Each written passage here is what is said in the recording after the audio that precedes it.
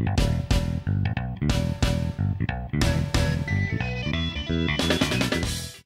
there, and welcome to Sweethearts or Rivals. I'm Charlotte. I'm Justin.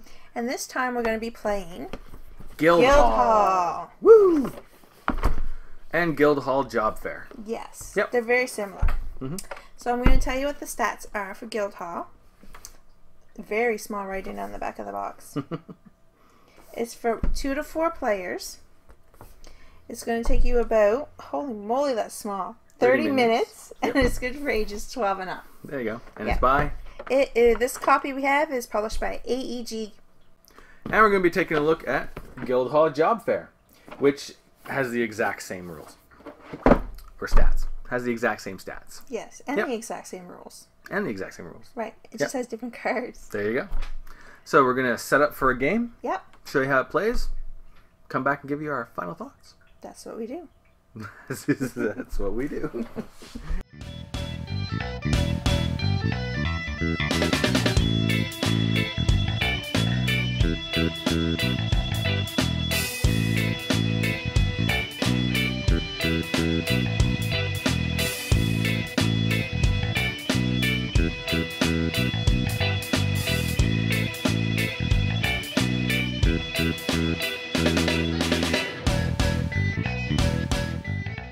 So what we have here set up is our 2-player game of Guildhall. Yep. Yeah. We're using just the cards from Guildhall, none of the cards from Job Fair. Right. Yep. They're a little bit more advanced. A little bit, yeah. Yeah. So what's this game about? Well, you're in the Dark Ages, and you're trying to organize all the different kinds of job people, tradesmen, workers into your own guild. So you've got your Guildhall here, and then there's 6 different kinds of jobs that you're trying to get people into. And what you're looking for is to complete a chapter. And to complete a chapter, you need the same characters, 1 of each color, and there's 5 colors. Right. Once you get those into your Guildhall, you flip them over, you get a completed chapter, and you can trade them in for victory points, which is how you win the game. Yep. You play until we get 20 victory points. Absolutely. I mean, until I get 20 victory points. Right. Yep. So how is it that you get the people from your hand into your Guildhall? Okay. So we each have a hand of 6 cards to start with. On your turn, you have 2 actions. And the things you can do with your actions is you can discard as many cards as you want, including 0, and then you draw back up until you have a hand of 6. So that's one action. You can play a card from your hand down here, and then take what that character does and resolve it. That's another action. If you have a completed chapter, you can spend that chapter to get 1 of the victory point cards, and that's the third action. That's pretty much all you can do. Where the gameplay comes in is the different characters and what they do when you play them. Yeah. Once you've done your 2 actions and you're done, any cards out here you've played get put into your Guildhall, which is really important because a lot of the cards, what they do when you resolve them depends on how many of those characters you already have in your Guildhall. Right. So, for example, I could play a dancer, and that's going to give me a bonus because I already have a dancer. But I can't then put that dancer in my Guildhall and play another dancer to get like an improved bonus. No, they stay out here until the end of my turn. Right. So there's a little bit of tricky gameplay. Well, they have to do a job for you so that you know they're good, and then you can employ them in your Guildhall. Exactly. Right. Right. So that's Guildhall. It's pretty quick. We just randomly chose first player with a dice. That was me.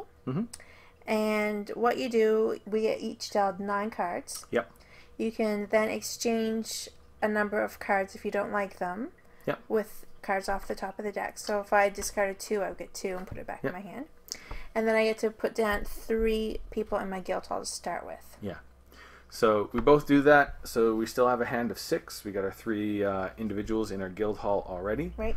And then we put out 5 of the victory point cards. And some of them will give you more points than others. But if they give you less points, they usually have a special ability that gets resolved when you buy them as well. Yeah. And then some of them, like the 7 point, takes 2 completed chapters before you can buy it. Right. But you also get 7 points and 2 actions. 2 extra actions. So that's kind of cool. Yep. So in my starting Guildhall, I have a farmer. Yep. So if I have 1 farmer in my Guildhall and I play a farmer out here, I get a victory point. Mm-hmm. and it progressively gets better as you put more farmers in. Yeah. So all the cards are like that. Yep. This historian allows me to take the top card off of the discard pile and place it in my Guildhall if I can. Mm-hmm. If I play historian out here. Yep. And then dancers. Well, Justin already said. You play a dancer, you get as many cards from the draw pile as you have dancers into your hand, and you get an extra action. Yep. And I have a trader in my Guildhall, and they allow you to take cards from your Guildhall and swap them with cards of your opponent's Guildhall. A very important aspect of the game is each of the characters, there's 5 different colors, and you can never have the same character in the same color. So I've got a yellow trader. I can't play another yellow trader. No. And that's the way you got to try to get all 5 colors for that completed chapter. Right. Yeah. There's 2 other characters. They'll come out, and we'll explain them as they come out. Right. All right. So let's see if I can get a character that we don't have on the board already. Right. Oh, we didn't set the timer for about 10 minutes. 10 minutes. And then we'll play until it rings, and then we'll stop and... See how we did. Yeah. Yeah. So, we mentioned... I don't know if we mentioned it, but assassins. Assassins, There we did are not. assassins. So, what he does, or she, because there can be lady It's a guy. assassins. Maybe she's in disguise with a beard or something. Anyway, I don't have any assassins in my Guildhall, Yep. so I have the bottom level ability. Yep. So I can dispose of one character from Justin's Guildhall and put in the discard pile, Awesome. which will be the dancer. Oh, my dancer's gone. Yep, dance into the discard pile. Very sad. So my second action will be, oh, the other card, a weaver. Okay. So I can take one card from my hand and put it in Directly into your Guildhall. to my Guildhall. Yep. So it's kind of cool because you get those cards in your Guildhall quick, but you don't get the ability off of them. They just immediately go in. So I'll put my trader in. There we go. Trader, not traitor. So now that I've done my 2 actions, Yep. I can include these people in my Guildhall. And you've got one of every card in the game. I do. Nice. All right. Your turn. My turn. So I'm going to get 2 actions. What would I like to do? Well, I was going to do that, but then you killed my dancer off. Oh, sorry. That's not cool. She danced too much and was exhausted. That's all right. I'll play my historian, which allows me to take the top card off the discard pile and put it directly into You didn't even my lose her. Guildhall. What are you crying over? Then I'm going to play a purple dancer, which allows me to get an extra card because it's 1 card for every dancer in my Guildhall. Put it directly in my hand and get another action. Another action. And I'll play a red assassin. I'm going to kill the other assassin just because they looked funny. This was a poor disguise. Poor disguise. Like, Okay. I can tell you're a woman with a little bit of soot down here. Whatever. What's going on there? And that's my 2 actions. Playing a dancer. So I'll get to draw 1 card. Yep. Have an extra action. Okay. And look at that. I drew a farmer. Oh, lovely. So I have 1 farmer. I get 1 victory point. There you go. Thank you very much. And I get another action. Well, is it going to be him or him? Him or him? It's going to have to be a trader. So 1 card from Your Guildhall. my Guildhall into your Guildhall. Yep. We're swapping Guildhall cards. Swap it. I'll swap my trader. For my... Purple dancer. Oh, purple dancer. I thought you were going after my farmer. I should have went after your farmer. But I like purple and I like dancers. There you go. Sounds Alrighty. weird, but... Your turn. My turn. Okay, so what am I going to do? I am going to play... Interesting. I'm going to play a trader. A blue trader. Yeah, that works. I already got 2 traders in my Guildhall, which means I can trade 2 of my Guildhall cards for 2 of her Guildhall cards. Uh-oh. Yeah, that's nice. I like that. That's Well, I know what you're perfect. taking because you mentioned farmers. Yeah, I could take you 2 farmers. Oh, you sound like you weren't going to think of that. Oh, no, I was definitely doing that. Oh, okay. And I could trade them for a historian and an assassin. Okay. I'm not going to cry over that. And then I've got one more action. What can I do with that other action? I am going to discard 3 cards. I'm going to draw up to 6. Then my trader comes into here, and I am done. So, I have 1 card left, and I can play him. Okay. So, it's a trader. Ooh. I only So have 1 one, for 1. so it's 1 for 1. Yep. I am going to trade in this assassin for your blue dancer. Ouch. And then I am out of cards, so I have to discard 0 to get 6. Mm-hmm. And that's my turn. It's your turn? Yep, Okay. My go? it is. Alright, so first I'm going to play a purple weaver. I don't have any weavers yet, so it allows me to take 1 card from my hand and put it right into my Guildhall. And that's going to be a yellow assassin. And then I'm going to play a green assassin, because now I've got 2 assassins. I can kill off 2 of your cards. Justin! So let's start with your blue dancer. Gone! What'd she ever do to you? I don't know, she left me. I'm vindictive, I guess. I guess. And let's take your green historian. It was nice. Here's my 2 actions.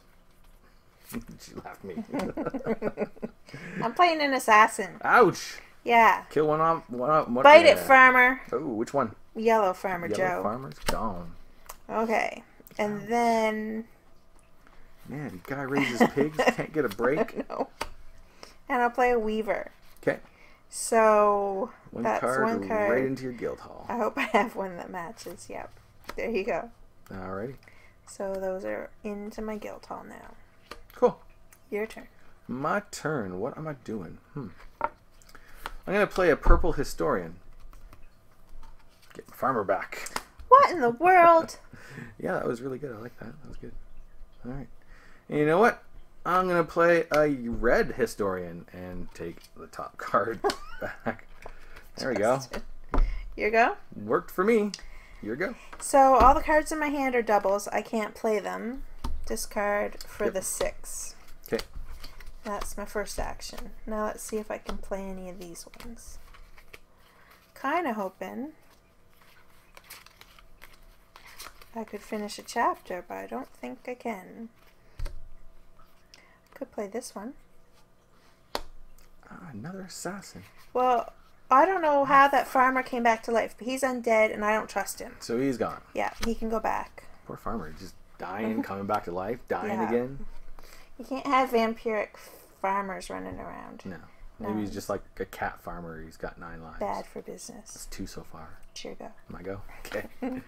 Alright, so I'm going to discard none, but I am going to draw up to 6. So 2, 3, 4, 5, 6. I got a hand of 6.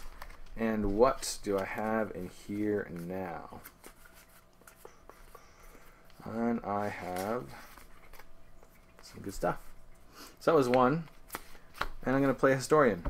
So I've got 3 historians, which allows me to look through the discards and find 1 card to place directly into... Oh, but you're probably not going to look. You're just going to take vampiric farmer Joe. No. Oh, okay. I'm going to get a purple assassin. Oh, of course you are. And that was my 2 actions. It's your go. I'm going to play a trader. Oy. I will trade my... Blue assassin? No. My blue weaver. Oh, awesome. Stacy. Stacy. She can go work for you. Yay. And I'll take your blue farmer. Oy. I should take purple because it's prettier, but... You gotta do it again because you've got 3 traders. So you're getting Oh, 2. I have to do another one. Yep. It's a sad story. Yeah, it is. So why don't I just trade you this dancer Oh, yay. for Farmer Mitch? Purple? Yeah, thanks. And then Fantastic. I'll play my second action as a farmer and get 1 victory point. Blarg. Thank you very much. I had to take it myself. Now it's your go. My go? Yeah. Alright. First I'm going to play a dancer. And I'm going to get 1 card. And then another action. Yeah. You're welcome. Thank you. Alright. What am I going to play now?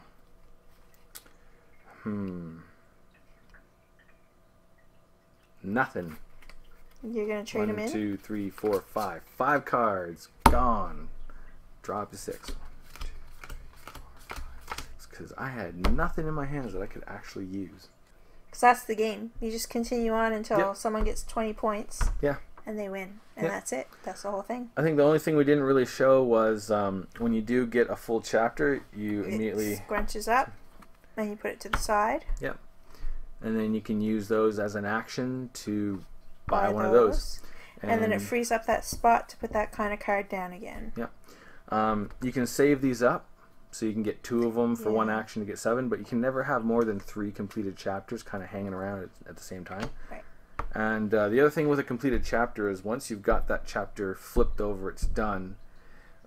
It can't be affected by cards. It can't affect other cards, so it kind of makes it safe. Nobody can mess with your completed chapter. Right. Yeah, and so that is Guildhall. Guildhall. We're going to tidy up a little bit, and then we're going to be back and let you know what we think. Right on. We are back. We're back from Guildhall. From the Guildhall, yep. All right, so Guildhall. Yep. What did you think of the components? The components are cards, and they're very good. They're a nice quality card. They're a good quality card. We haven't sleeved them, and when you shuffle cards a lot, sometimes you need to sleeve them. Yep. But I mean, you saw us shuffle them on the playthrough. The playthrough. Yep. With the setup. Mm-hmm. And we shuffle them like that all the time, and none of them have dings or anything on them, so it's good. No. And then the other components we have are the coins. Yep. And they're nice, thick, heavy cardboard. Yep. Yep. Some of them didn't punch out that great. Oh yeah, that's right. We had to glue some of the paper back on them. Yeah. But one small gripe, 2 small gripes, I guess. One, when you get Guildhall and then you get Job Faire, the 2 coins, they're the same, but they're not the same size. But they're not worth like anything different, and they're just you can only really tell when you see them together or hold them together. That was just weird. Why couldn't they just have simply been the same size? I think that it was just an oversight. Yeah. Or maybe they thought it was cool. I don't know. It was kind of annoying. Yeah. And the same thing, another small little gripe is when you look at the 2 decks of cards, Guildhall and Job Faire, when you look on them kind of this side right here. Oh, you can tell. These are quite light. And then the other ones are quite dark. So when you mix them together, you know if you're getting one from Job Faire or one from the original. Yeah. Yeah. So, again, minor gripes, but the quality themselves is actually really great. But they were probably just printed at a different place or something. Yeah. Who knows what happened, but anyway. What about the artwork and all that? The artwork is good. It really goes with that era of game. Yeah, it really... It blends well to the theme of the game. Yep. The artwork really is the only thing that brings in the theme of the game. Yeah. Yeah. It is done rather well. It's interesting, like some of the iconography that you kind of miss when you're getting into gameplay is you have these little kind of symbols for each of the kinds of guilds. The different colors have different symbols going down here. So all the purple have these like chevrons, whereas the green have shields. So a little bit different there. It's funny that you say that because I always noticed that rose on the dancer. Yep. Just because it stands out. But I kind of didn't even notice there's... Yep. They all have their own symbol. And I didn't notice this, like you just said. Yep. That's funny. Different. Yeah. And then it's a good touch. Yeah. And the iconography down here is pretty good once you get used it's to straightforward. it. Yep. Yeah. Once you know what all the different symbols means. Yeah. What do you think about the strategy of this game? The strategy, let's see. There is a little tiny bit of luck, but not a lot. And that's just the shuffle of the cards. Very easily mitigated by all the different abilities that the cards do. And in this, we're talking both Guildhall and Job Faire. Right. Now, strategy and tactics. There's more tactics than there are strategy because you got to see what you got in your hand, what's out on the board, and what's available. So you're constantly trying to do the best thing possible. Yeah. The strategy, there's just one. Get your chapters, buy points, win before the other person. So it's tactic heavy. Now, once you get past the 2 games as separate games and you combine them, then you can get into some more strategy because you can actually do some deck building. Guildhall comes with 6 professions. Job Faire comes with 6 professions, and you can play them separately, or you can mix and match to play a game with 6 different professions, kind of a mix and match. So you can really kind of tailor your deck in different ways. Well, so tailoring your draw pile. Yeah. Because it's not like we have separate decks to It's play true. with. Yeah. Not your deck, but yeah. Your the draw game. pile building. Yeah. Yeah. So it's interesting that way. The downside with that is I can take Guildhall out, open it up, shuffle, and we can play. Mm-hmm. Or Job Fair. But if I want to do that kind of game building, it takes a lot more investment of time. Because we've tried a couple of different combinations, and some of them work okay, and some of them do not work at all. Yeah. Not at all. And I'm sure you can mix and match a few of the different jobs and like get a few combinations that just overpower everything. Yeah. Yeah. So it requires a little bit more investment, but yeah. But it's another way of playing. Exactly. Yeah, it's another option. How about the complexity? I would have to say that the complexity is quite high for this game. Mm-hmm. Just because, well, the base game you get the 6, but once you add in Job Fair, now you've got 12. Yeah. And the Job Fair ones are a little bit more advanced. Yeah. So you definitely want to start out with the base. Yeah. And then as you get used to that and kind of, if it feels samey, either play with the second one or just add in a few and take out a couple. Yeah, that's true. That's a good way of exploring the different options. Right. With Guildhall, 4 of the professions, the assassin, dancer, farmer, and historian, are really kind of straightforward when you take their action. The trader and the weaver get a little bit more complicated because there's trading going on and switching around. So in the base game, Guildhall, not too complex. Now, most of these for the job fair, most of the professions have to do with a lot of trading. So things are shifting around, and it does make it much more complex. Like the bricklayer, you trade things with the draw pile. Yeah. And then the hunter, you trade things out of the discard pile from your guild. Yeah. And then the peddler, you're going to trade things from your hand to your opponent's guild. Yeah. But then you're going to have to put something in your hand. Yeah. From you're swapping from your hand to their guild hall and back. Back, yeah. Yeah. And then the robber, she's straightforward. You're just going to steal something from the hand of your opponent, but directly into your guild hall. Right, directly into your guild hall. Yep. And then the scholar, you can take cards from the top of the deck, put them in your guild hall. He's kind of straightforward too. Yep. And the tax collector, he's a little wonky because he's going to give you points for how many tax collectors you have in your guild hall. But then you got to give your opponent one of the cards from your guild hall into theirs. Right. Yeah. So that's a little tricky. Yeah. I'm not saying these are crazy complex. No. But they're more complex than the ones from the guild hall. They're more advanced. Yeah. For sure. Now, where that's going to be great is if you really like that kind of puzzly shifting things around and aha, I came out on top. Yes, it's true. Yeah, it's kind of cool. But I find, the rule book was pretty straightforward, right? Oh yeah. Because it's not a complex game. No. The only thing in the complexity is to learn how each card works. Yeah. Which that part could sometimes be a little bit hard to teach people. Yep. But overall, it's not a extremely difficult game. No. You just 3 actions, pretty straightforward. Yeah, you just have to get used to the cards, icons, and how they work. Yep. Yeah. All right. What about playability? Playability, very playable. To me, to be perfectly honest, I find it easier just to take Guildhall out, shuffle, and play. And it's very playable. Setup's a breeze. You're going, you're just playing, and you can get used to the 6 professions and how they interact so that you can really kind of work on your skill of manipulating it to win. Right. Same thing with Job Fair. You can get used to those 6. As soon as you start shifting them around, every time you shift them around, you've got to kind of relearn how they're going to interact. Right. So that, to me anyway, is a little bit less playable. If you really like exploring that kind of building of the game in different combinations, then that's going to be a plus for you. It's just not a plus for me. Right.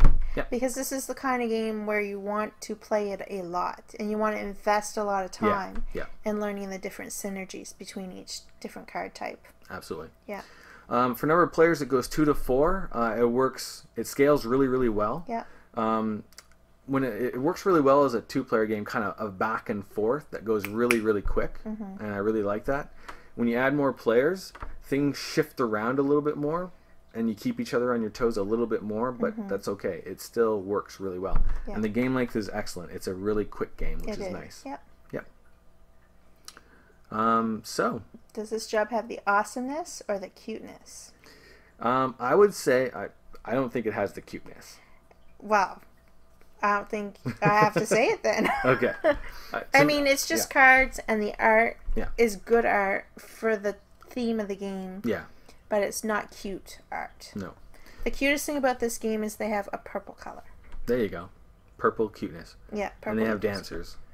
Well, you might think she's cute, but let me look at these men here. There you go. Are there any cute men? The assassin's kind of sexy. See, I mean, what was it, the Dark Ages?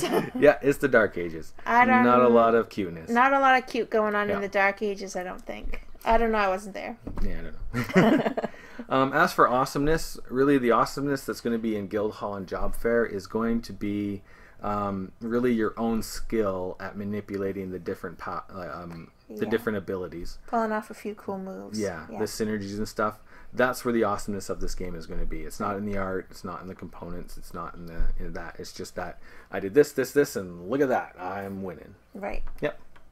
How would you rate this game? This is a good game. A good game? Yeah, it's a good game.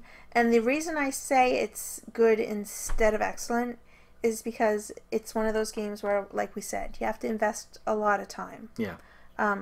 Because if you don't want to invest that time and you just want to play with the base set, it's going to get samey fast. This is true. Yeah. Yep. But, see, there's other games that I always pick over Guildhall, so I'm not investing the time to learn all the different synergies. Yep. So it doesn't give me that awesome feeling. Yeah. I would agree. Definitely a good game. Yeah. Either one. I would go with Guildhall first to get the base game down, and then once you start getting that, if you're looking for something a little bit more challenging, a little bit more tricksy, you could definitely get Job Fair. Yeah. At that point, if you're really getting into the game, if you're finding it better than just a good game, and you're looking for something new, that's when you can start mixing them. Again, not something we're into, but it's definitely an option available. Yeah, for sure. Yep. So do we finish the game as Sweethearts or Rivals? This game we finished as we finished Rivals. Yeah. Yeah, because if I have to assassinate your farmer 10 times, I'm going to do it. And she has. That poor yellow farmer just coming back from the dead. Just coming back, and he's coming back, and then they're dead. Well, coming back from the dead, he's a zombie. Of course, it's like, oh, he's a zombie. Anyway. Zombie farmers can farm pigs, just like, I don't know. Maybe not. I guess maybe I'm being a little bit, stereotypical of zombies. Yeah, they can't that has farm nothing pigs. To do with that has nothing to do with Guildhall. Sorry, I got off topic. Anyway, Rivals. I want to win. Definitely Rivals. There's not a lot of like, ooh, I feel like I'm a master of a Guildhall, or I'm really into the theme. There's not really a lot of that. Yeah. It's really, really interesting mechanics and how well you can manipulate them. So it's a great puzzle of a game. Yeah. Yep. So that's Guildhall and Job Fair. Thank you. Thanks for watching. See you next time. Later. I'm gonna go resurrect a farmer. Gross.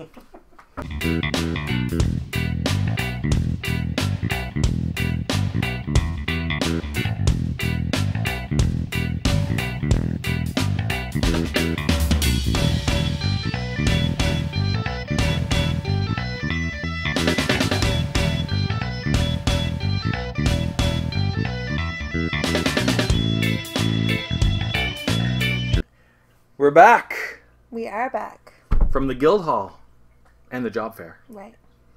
Where we got jobs. We got jobs. At the Job Fair, and now we work in the Guildhall. Well, we didn't get jobs. We got people to work for us. We ran the Guildhall and the Job Fair. Yeah. And sent assassins out to kill dancers. Those poor dancers. Let's start again.